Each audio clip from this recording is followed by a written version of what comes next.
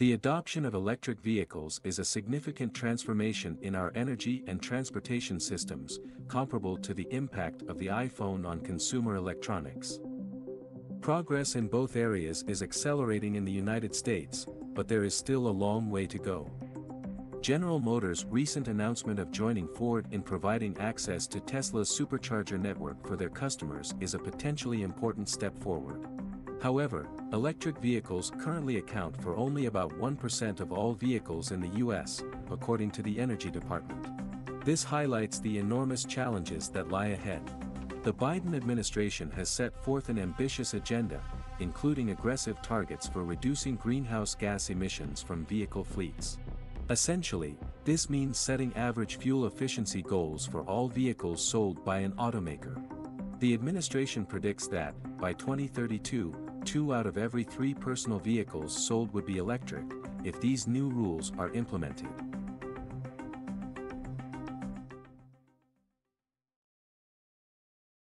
The most common concern raised by customers of EVs was the real-world range of these vehicles.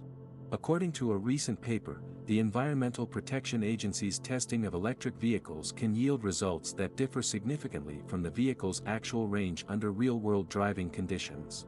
In fairness, the EPA is not entirely to blame for this discrepancy. Various factors such as speed and changes in elevation can significantly affect a vehicle's energy consumption. In certain situations, such as stop-and-go driving in a city, an EV can exceed its rated range. On the other hand, very cold weather can lead to a substantial drop in range, up to 30% according to another recent study. As electric vehicles, including pickup trucks, become more prevalent, this issue becomes more complex. These vehicles are typically not aerodynamic, and using them for towing and other truck-related activities can greatly reduce their range compared to the EPA estimate. Automakers will likely need to focus on making these vehicles lighter and more efficient, since even the most advanced next-generation batteries have limits to the amount of energy they can store. Unfortunately, most drivers only learn about these range variations after gaining significant experience with an EV. This unnecessary range anxiety could be alleviated if automakers were clearer about the potential for mileage variations and provided simple steps that drivers can take to maximize their vehicle's range. One effective method, as noted by several customers, is to drive at 60 miles per hour instead of 75.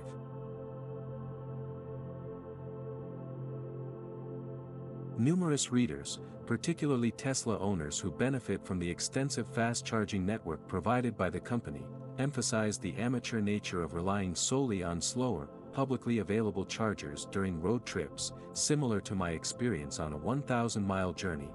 Some people pointed out that they primarily charge their EVs at home, rendering charging concerns irrelevant for them. While these perspectives are valid, they fail to acknowledge that not everyone will purchase a Tesla vehicle. The recent partnerships between Tesla, Ford, and GM aim to address this challenge by granting customers of the two Detroit automakers access to a significant portion of Tesla's fast-charging network, known as superchargers, starting in 2024.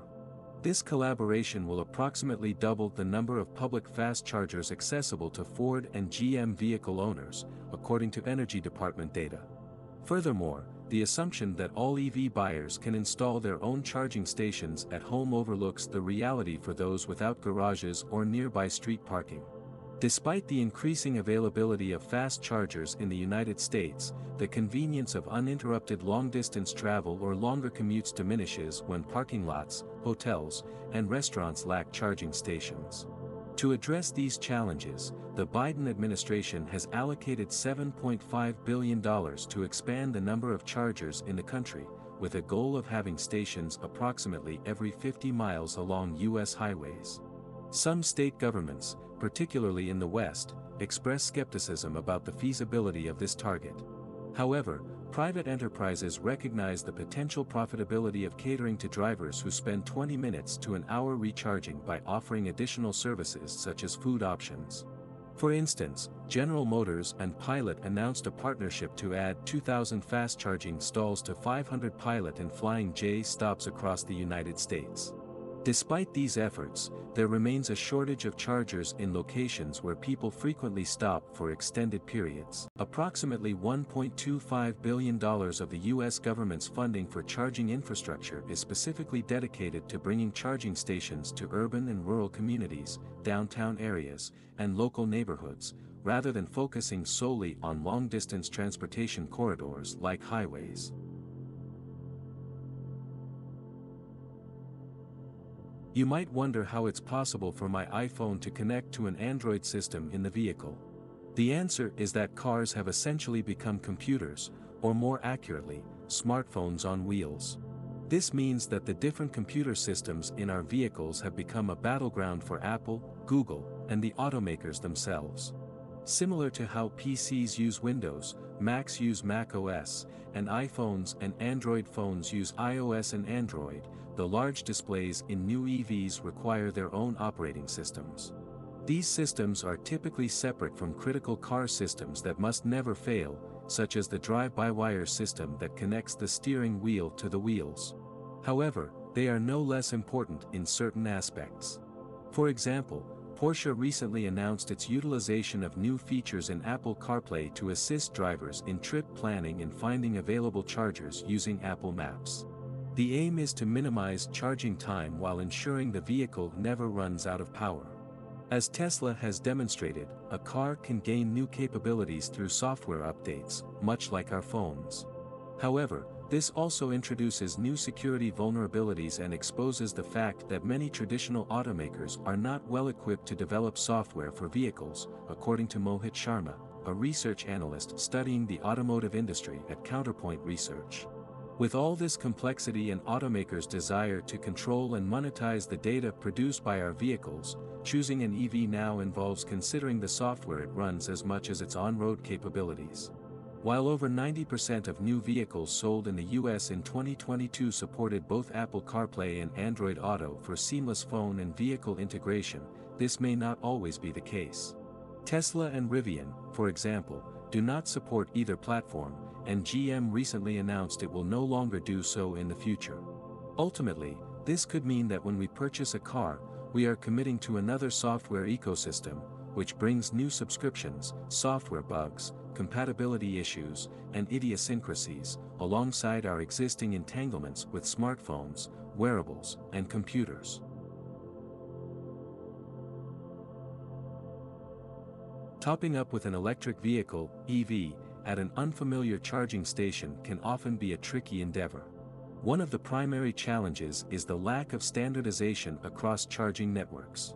Different charging stations may require various charging cards, mobile apps, or payment methods, making it difficult for EV owners to navigate the process seamlessly.